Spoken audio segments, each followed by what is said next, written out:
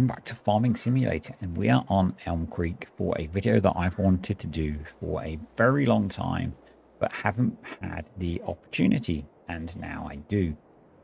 I'm going to show you how to find a mod conflict, or how I find a mod conflict and how I recommend that you do it.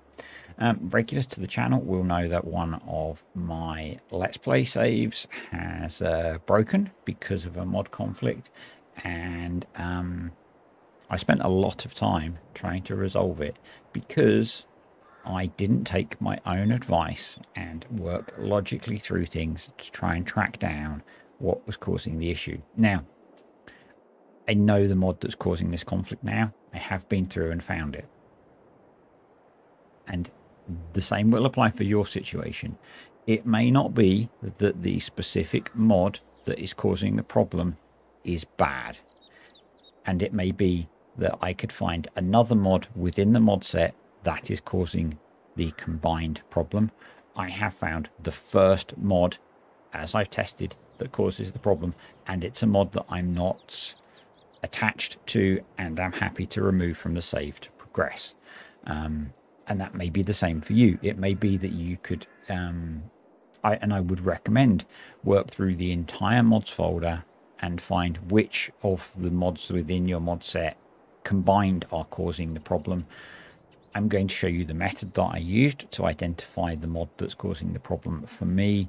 And weirdly, I am using that mod on other saves with a similar mod set, and it works fine. So I run separate mods folders for each of my saves and all the different projects that I do, and so they don't all have the same mods in them. And the mod that is causing a problem here, I run on other saves and it works just fine. So it is some interaction with the other mods, and it may be that a different mod is causing the problem, but I've identified a mod which is causing the issue, which means I can go forwards. So you are going to want to be able to bring the development console up. I have a separate video on that. You need to go into your farm sim settings files and change that. Actually, I'll show you when we go out to the mods folder, because we're going to be doing that. And you want to bring up the console. You do that by pressing the I think it's the graph key or accent key on the top left of the keyboard, because that's going to show you live your log file. And I'm going to show you the error that I get, which is very non-specific. So if I jump in the tractor, turn it on, and so I was trying to use follow me to bale silage on my Greenlands save. So tractor on, baler on, let's just turn the baler on, Control F to enable follow me. We'll bring back up the debug, and if I jump in the tractor now, you'll see an error running lure method update. And what that does is I can start the tractor up. I cannot enable mowers. I'm pressing the B key. I'm pressing G, and I can't switch between mowers. And in my, you will have seen if you watched the Greenlands video, it also screwed up the menus and basically crashed the game. Let's jump out to the mods folder, and I'll show you the process that I use to identify the particular mod that's causing the problem. To start out, I am in the Farming Simulator 22 folder. That's under Documents and My Games, and that's where the settings file that we need is. Can't remember if it's game or game settings. It is in game.xml, and you'll see development controls, and you want to set that to true. Just here, set that to true, save it and close it, and that'll let you bring up that console. Other useful things, we've got our log file here. So if we open that up and scroll down and scroll down, and we get to the bottom, actually it doesn't show the error. That's kind of weird, kind of frustrating as well if you're trying to fault find, but we had it in the development console, so that's fine. So we're going to go into our mods folder, and actually let me just set up. So the other thing you're going to want is somewhere temporary to move the mods to that you want to take out. So the way I do this process is, there are two approaches you can use. Both work basically the same thing. What you're trying to do is isolate the mod or mods that are causing the problem. And the way that I do it is copy out a load of the mods into a temporary folder and reload the game and see if the error is still there. If it is, you know the problem's in the mods that are left in your mods folder. If it isn't, you know the problem is in the mods that you've taken out. And then we repeat until we get it down to the minimum number of mods taken out and you don't have a problem. I was originally doing this on my live Let's Play save. So there were certain mods that I didn't want to take out. Things like the map, because you kind of need that. So what I did initially, this is my mods folder. I went in and selected everything down to the map. So the map that I'm playing on is Greenlands, and I cut that using Control X and I pasted it into a separate folder. What we're going to do now is reload the game and see if we've still got the same error. One thing I forgot to say at the start is if you're doing this on a live save, definitely take a copy of that save. If you can recreate it in a test save, even better. And that's what I'm doing here. As you load into the game, it will tell you a whole load of mods are missing, obviously because you've removed them. You want to say yes to continue, and we're going to load the game up. So I'll be back. So we're back in the game now, and we're just going to see if the problem still exists. We've lost our baler because that was one of the mods that was in the set. Now that could cause you an issue because you might not know whether it's linked to the specific baler or not. I know that it was not linked to the specific baler because I was doing testing with another random baler, and we'll see that as we go through. So I'm just going to get another baler so that we can test this. That was a bit of an oversight on my part of being too enthusiastic with the cutting and pasting, and this is why I say use a test save. Because if this is your actual game and you start deleting stuff that you have, see my video yesterday, which was recorded before I went through this process, you can get a bit frustrated. I've deleted follow me as well, which is kind of important. So I've added back in follow me, and I put the baler back in as well because I know it's not the baler causing the problem in my situation. It could be in yours, who knows. So we've got the baler going again. We're going to hit Control F to enable follow me, and we're going to jump in, and no error. As I know the mod that's causing error, but play along with me. So everything's fine now. We can start the tractor. We can turn mowers on. We can tab, or we can use the G key to go between equipment. So we're good. So we know that the error is in the temp mods folder that we've created. So something in there is causing the problem. Let's go back out. So we're back out on the desktop, and now what we need to do is go through the process of adding back mods and seeing if things break. And I tend to like to do it in about 50-50 chunks. That's the way that I would do it. So what we're going to do is we're going to work up from the bottom because Greenlands, and we'll take that chunk, and I'm going to cut it, and I'm going to paste it back into the mods folder. I would always recommend that you move them rather than just disable them, because with some mods they might load in the background and all that. You never know with Farm Sim. It's much better to move them than to just turn them off. So that's those moved back in. Let's get back in the game and see if we have the problem or not. And we're back again. Obviously this can become quite a time-consuming process, but you know, if like me, you've got a safe game that you've been playing for a very long time and suddenly you have an issue, then it's worth it. And one of the other things that I also recommend when doing this that you could do is you could do it by date order. So take out the mods that you installed most recently. That is another really good way of sorting them. I just use alphabetical because it's what I did, and again, it's fine. I do know which mod I'm looking for. I'm just kind of taking you through the process. So we'll go out again, we'll add in the mods that I know are safe, and we'll see what happens. We're back on the desktop, and as I said, I know which mods are causing the problem here, and actually if I sort by date order, that will help isolate it because it is one of the more recent ones. Actually, this one is a mod that I just rezipped. So we're going to take those, and we're going to take that, and we're going to take that. The mod that I found is the problem for me is the animal food overview. Now I'm using that mod on other saves and it works perfectly fine.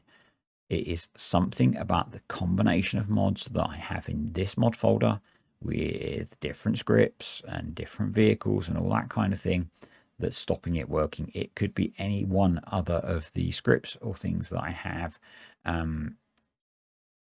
I could, the next step, if this mod was a really important mod to me, so if this was an essential mod, the next step that I would do once I had identified it is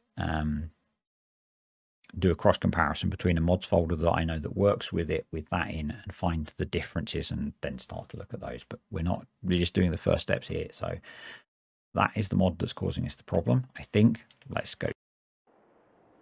And we've reloaded, and let's hope I was right. I was testing this over the weekend and on Sunday, in fact, and this was what I found was causing the problem for me. And let's just double check. There we go. Still no lure error. I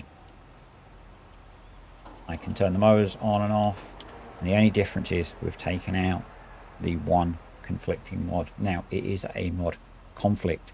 It is not that the mod itself is broken. I'm being very specific about that because I know lots of people that use that mod without issues.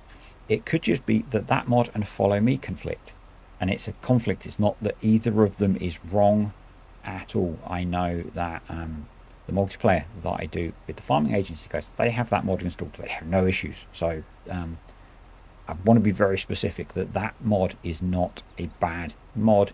The mod set that I have has a conflict in it when that mod is used with all of the other mods that I have. If I wasn't using follow me, I wouldn't have that problem. So you could say follow me is causing the mod conflict, but follow me is a mod that I deem essential for what I'm trying to do.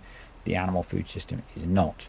So that's why I've chosen to remove that. You will find when you're doing this that something else is causing the conflict. I have been through this process a couple of times. I've always found the mod that's causing the conflict in the mod set that I have. I've never been in the right point to record it, but it's fine now. It works. So that's the video basically. You just need a way of weeding out the mod within your mod set that's causing the conflict. The way I do it is I start by moving a big chunk of the mods out of the folder, then reload the game and see if I still have the conflict, and then you can, from there you can narrow it down. Always move them, don't just deactivate them in the game. It's much better to move them. If you're a fan of the channel and you want to know about Greenlands, hang on for a minute. If not, thanks for watching. I hope you enjoyed it. I hope this is useful. If it is, click the like button. If you've got questions, stick them below. If you're not subscribed to the channel and this has helped you, then subscribe and turn on notifications. Thank you to the patrons and the YouTube channel members. I really appreciate you guys supporting me. You help keep me sane sometimes, and the rest of the community. The Discord community I have somehow accumulated is awesome. Regulars, I'm going to reload Greenlands because if you watched yesterday's video, I was very despondent and I was very fed up with it, and things are better. So yeah, back on Greenlands. Yeah, if you watched yesterday's video, what I basically did is edit together the footage I had that actually went further than this. This is the point where I got back to when things went wrong. And yeah, I was pretty darn fed up. Actually, I have a lot invested in this save and it appeared to be broken. You will notice that a lot of the stuff that I said I had got rid of is back. I ended up going back to a save backup and I managed to get all the mods back that I needed. I have pruned the mods folder with mods that I know I'm not using. I've actually seen a few as I was reloading there that I don't need either. Definitely minimum mods in the mods folder. So if you saw that video, you will have seen the Lua error that I was getting when I was trying to bail. And you will have saw that eventually it crashed out the menu system. So follow me is on. Fingers crossed. There we go. So this save has been recovered. I can get in the animal menu, all that kind of thing. So don't think I've lost anything. I've got the Farsin back in, and I've fixed the errors in it that I was getting. That was from an update to that at some point from Giants. We've still got my wrapper. I probably am going to see if I can update that to work with Maze Plus. I said I wasn't going to. I probably am going to. It's adding in another bail site. I'm maybe hoping I can do that. I don't know. If not, we'll have to swap bail wrapper. That's not the end of the world. I am so pleased that I found this. I was chatting to Cartech yesterday. It's Monday morning now.